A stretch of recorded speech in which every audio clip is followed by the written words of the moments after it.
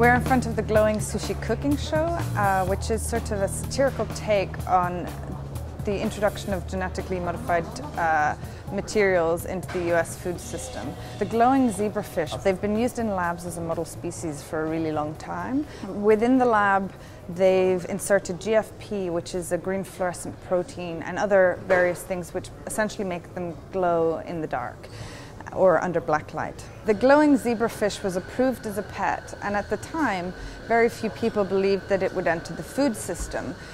During the approval process, you can tell that they have considered it slightly, but it's not really big on their agenda. Now what we've said is, well, we can innovate on their innovation and cook with this pet. And so the Glowing Sushi Cooking Show is a satirical approach to discussing the approval process of GM technologies within the US.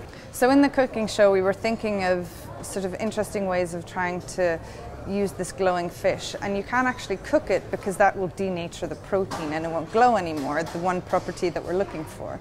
So that's why sushi became sort of the ultimate food that we could do. And one of the recipes was make a glowing wasabi by mixing one of the fish with wasabi paste, so we call it the kryptonite roll, and it glows in the dark.